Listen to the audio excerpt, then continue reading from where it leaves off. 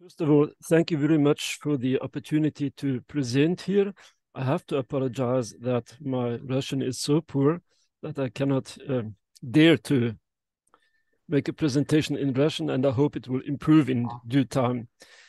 Now, what might be a reason for me to make a presentation here? What I would like to show is work about geomantics, about a spiritual perception of landscape and of cultural and architectonic features that have been created in these two books. There are guides of about 300 pages each on 80 sites of spiritual and energetic power in my region in northern Bavaria, which is a region of about 5 million people and very rich in cultural history due to a variety of political factors, many small principalities and art-loving bishops who built here magnificent churches, palaces, and so on. And it is a rich area also in Geomantic and spiritual phenomena, like sites of apparitions, like Lourdes. We have some corresponding sites here too, or Medjugorje or Fatima. To speak about this in our context is a strange asymmetry, because Germany has, of course, its very rich philosophical and artistic tradition of Romanticism, and I was enchanted to find in Russia how much of it is received in your culture, of our best traditions of Fichte, Schelling, and others. However, in German culture, the rule of National Socialists have brought about an association between these mystical and esoteric traditions of my country, of Germany, with National Socialism. So this kind of, it is perceived as irrational and as fascist at the same time. So writing this book, of which I wrote about a half, these two books, we were constantly, as an authors collective, we were constantly confronted time and again with the suspicion of being fascist, of being irrationalist. And esotericism is still being denigrated and criticized as allegedly paving the way for fascist irrationalism. So in spite of our Protestant and Catholic heritage that shaped our cultures up to the 20th century, mid-20th, late 20th century, and still today, since about 70 years, there is a strong materialist and rationalist force in society that has become dominant. About less than 50% of our population are still members of a church. It is going down. The percentage of self-declared atheists is about 25%, but this segment is powerful in government presently, also in society and also in academia. The result is there is no such wonderful symposium as this one, to my knowledge, in Germany. It would be a very daring endeavor to organize a symposium like this in the academic sphere in Germany. So to look to Russia and the Russian-speaking sphere, it is like a certain homecoming for mystical and esoteric traditions. And we also have to thank the Orthodox Church and the Neo-Palamat philosophy, Neo-Palamism, for creating a culture in which such things can be reported. But so much for the introduction, and I hope you will find resonances. Now to move on with the foil, yes. Geomanty is a formation that was developed in the late 20th century. It is not geomantics as a divinatory method, as it is also connected to this term, but it is a perception that the land, nature, culture, and religion and history interact, creating energetic phenomena and energetic perceptions at certain places. These may include energies of nature, such as lines of energies, nodes of energies, intersection of energetic lines. realms of spirit beings, angels, souls, apparitions, dream apparitions, phenomenological apparitions. Then the psychic, the impact of a site, of a place, of nature and of architecture, for instance, to the soul. Do special dreams occur in a special place? Do they relate to the individual or collective unconscious, as for instance in myths and legends that are told about certain places? Then there is also the idea that places store information and emotional imprints, good or bad, so that a dynamic synthesis of natural and spiritual, cultural, psychic, and historic features happens. So the concept of sites of power, sites of special energy is dynamic, and it is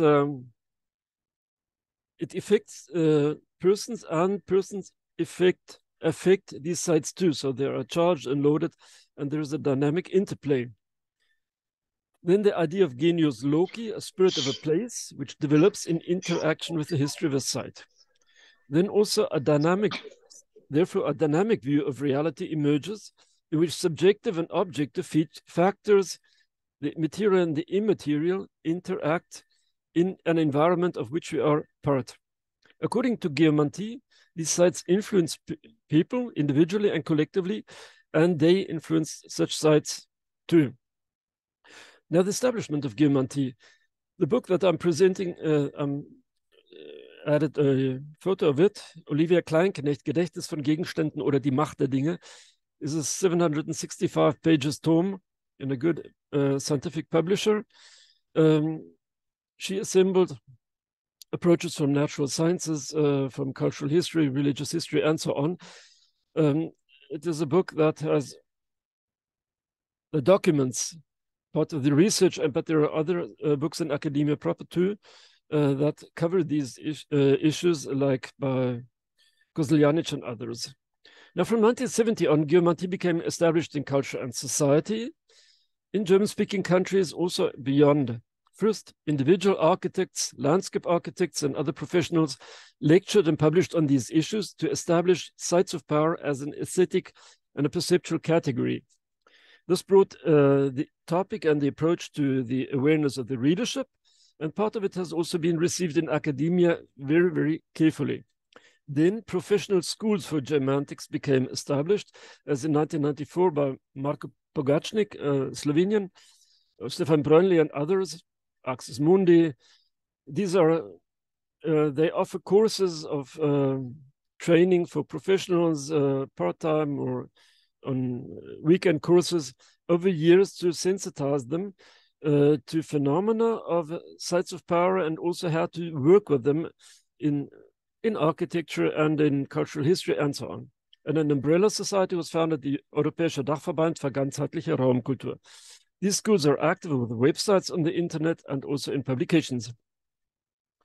Now, the idea of energies that you are certainly familiar with, lie energies, given an interesting grid over the country, but one can observe that these lines of power go, and their nodes go through the most ancient and historically important cities, like Aachen, where the Franconian Empire was founded.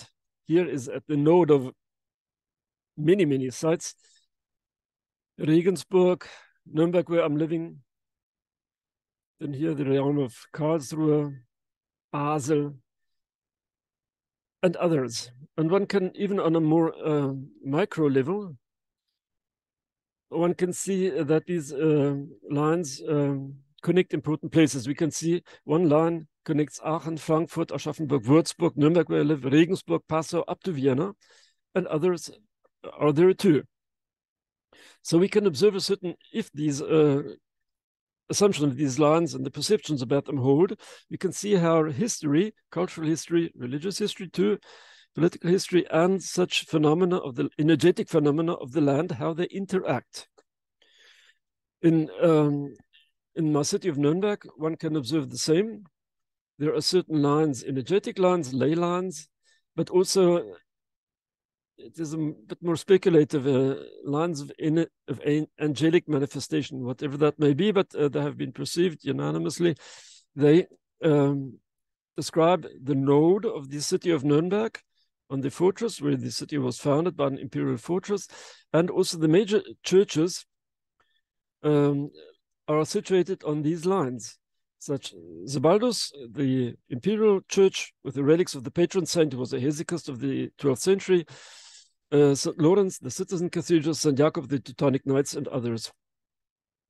Now, this has first been dismissed as fantasy, but the custodians of historic monuments have discovered features that do correspond to such lines. Here we have images of St. Sebaldskirche. On the northern side of the church, where a line, energetic line, comes from the castle above the city. It enters the church in front here in the front line, goes about to this side where the flowers are in front of the tomb of St. Sebald, the hermit and patron saint of the city.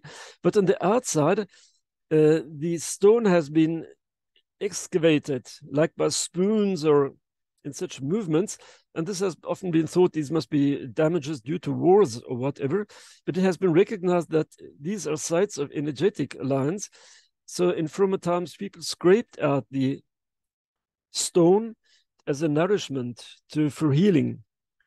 And this phenomenon is a systematic phenomenon also observed in other Gothic churches in Franconia.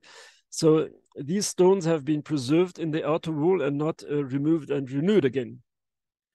So this historical indirect evidence gives a certain validity to the claim that energetic phenomena did indeed have a great role in the location of ancient Gothic churches. And as you can see here to the right, the St. Sebaldskirche does not have a straight axis, but it is slightly banana shaped, slightly curvilinear. You can see it here, the curvilinear axis of St. Sebald. And there is one energetic line claimed to run along this curvilinear main axis, but also the other one entering from the south, from the north, at the intersection here at St. Sebald's grave. Now, this shrine of St. Sebald has been moved about 2 meters. It should be here, actually. It has been shifted a bit, but this is how things go. Now, Geomantie has attained a certain acceptance in society. This is a granite stele that has been placed on a certain point of a ley line in the city of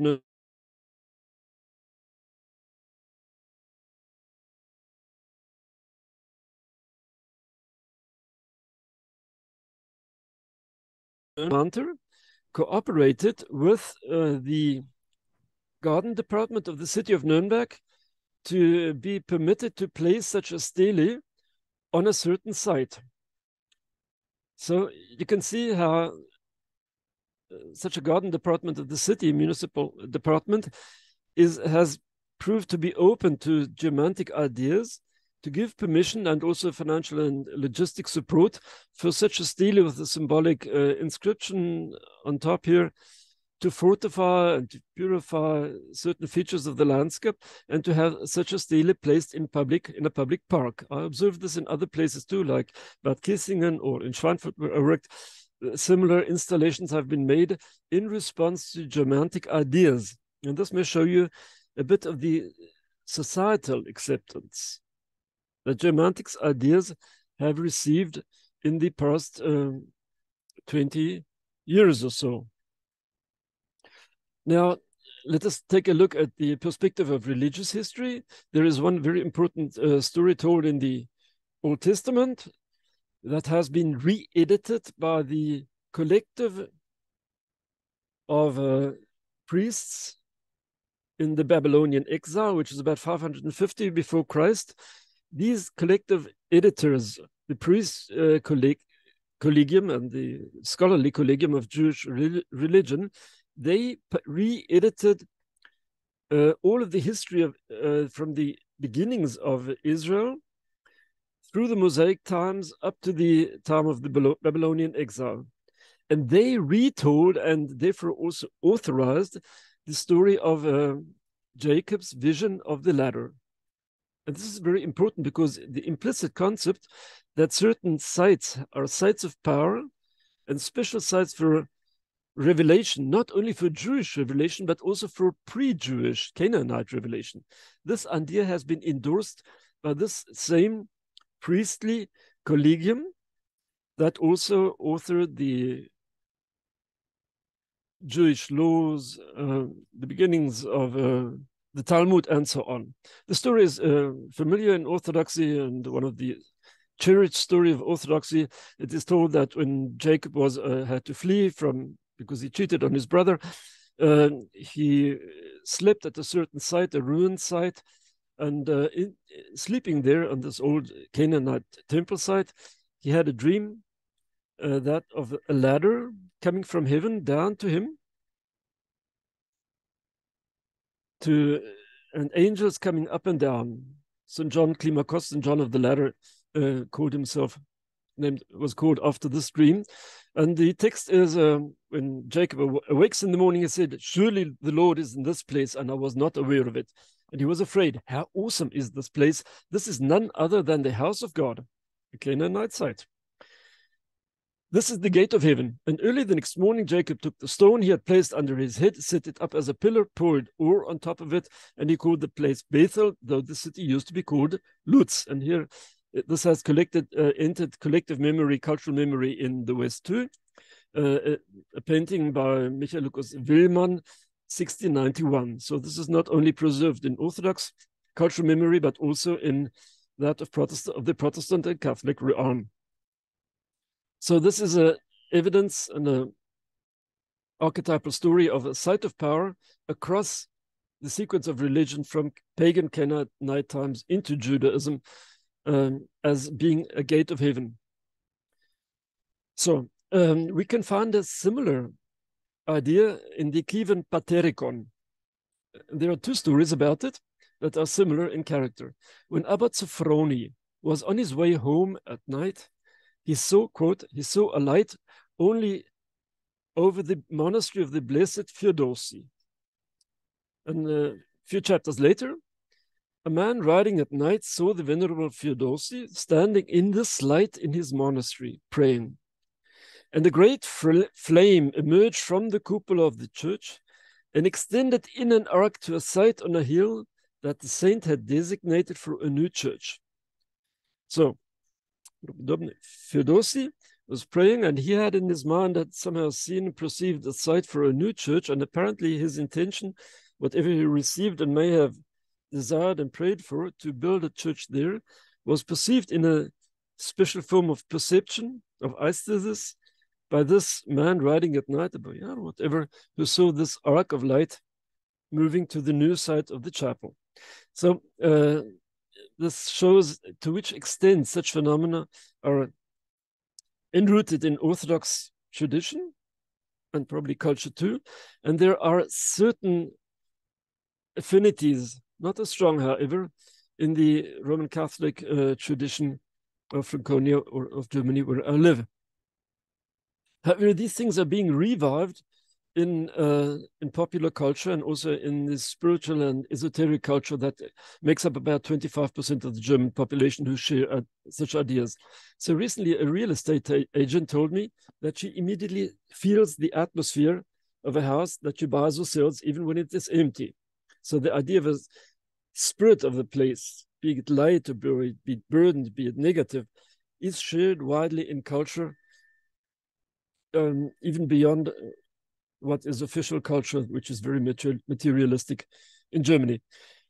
One of the academic sources here is Robert Josef Koseljanich, Der Geist eines Ortes, Kulturgeschichte und Phänomenologie des Genius Loci, 2 volumes. It's an academic work.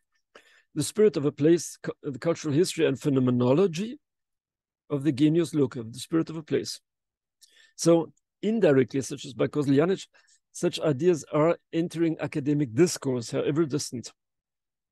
Now, this has certain repercussions for the practice of the conservation and also of the perception of architectonic sites. Here we have the most eminent cathedral of late Gothic in Germany, St. Lorenzkirche, because Nuremberg was a free city and a very wealthy, self-governing city-state, probably like Novgorod a bit earlier. And the city built this wonderful cathedral, which has a mystagogic program, of the church as the renewed paradise.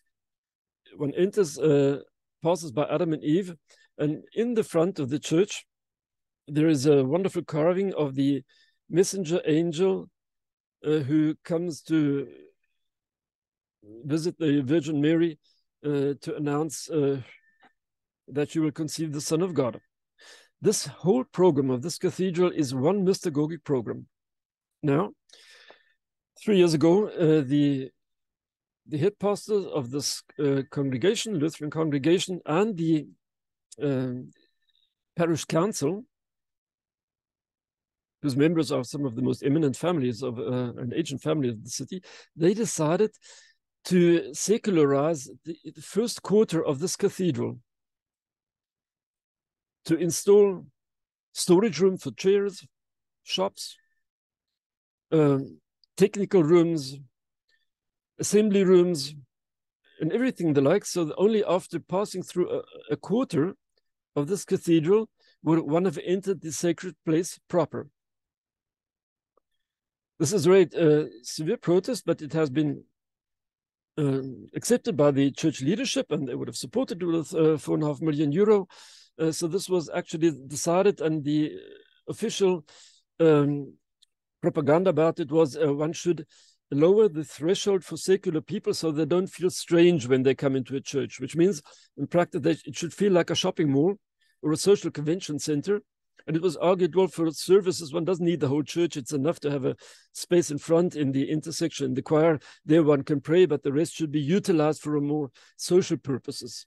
So you can perceive the deep secularization that is going on. Actually, a parish council and the priests should be the custodians and understand the symbolic meaning, which is also energetic factors, should understand this and be the guardians of such a sacred and energetic work of architecture, and they did exactly the opposite. So the strange thing that happened between end of 2021, 2022, and into 2023 was that we had to make a campaign, which was fortunately taken up by the Frankfurter Allgemeine Zeitung, to remind about the sacred program, the mystagogic program of this church, which is of course a Catholic program, not a Lutheran one, and this is now a Lutheran church, and to raise public protest to a degree that the church had to revoke these ideas of secularizing its own work of art.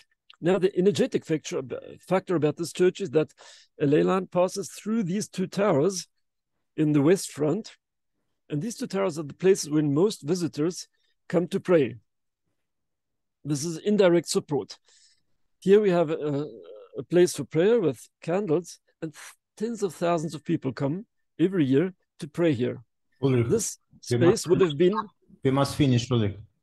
Okay, I will conclude soon. This space would have been transformed to an office building. So? 100,000 visitors come here.